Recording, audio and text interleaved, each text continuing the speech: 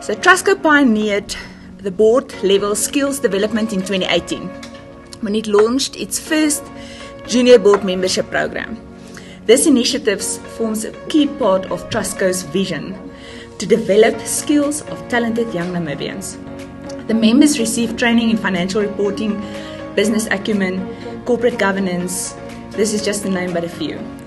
And I want to thank Dr. Quinton van Rooyen, the Trustco board, and members of the executive management, who have not only supported this program, but has also availed their time, their expertise, their experience, and mold the Namibian business leaders of tomorrow. This was once in a lifetime opportunity to experience this on a board level. Not everyone in Namibia has this kind of opportunity. We are really grateful to be exposed to this.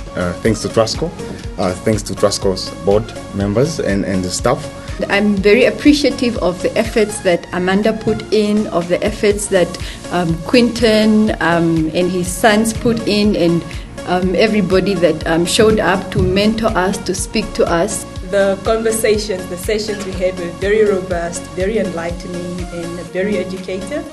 I particularly enjoyed all the sessions with Dr. Quinton. He was very open and very approachable.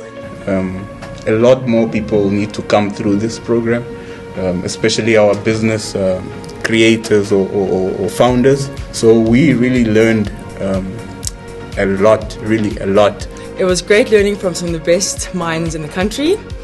It was all very rewarding and enriching, and I look forward to taking what I learned into my future and using it to the benefit of the Trustco Group. I'm just very grateful for Trustco and for the Junior Board Mentorship Program. I think it's an excellent program for young people, because we don't have anything like this in the country. I am very fortunate to have been selected to be part of this program. It is an eye-opener. Although I am serving on a board, you are never too old or too young to learn. It's always a learning experience. And quite frankly, I enjoyed Quinton's way of thinking. I hope if you can do something for the Namibian environment is to take the knowledge that you received here and convey that further. I've seen the work. I appreciate it. I appreciate your dedication.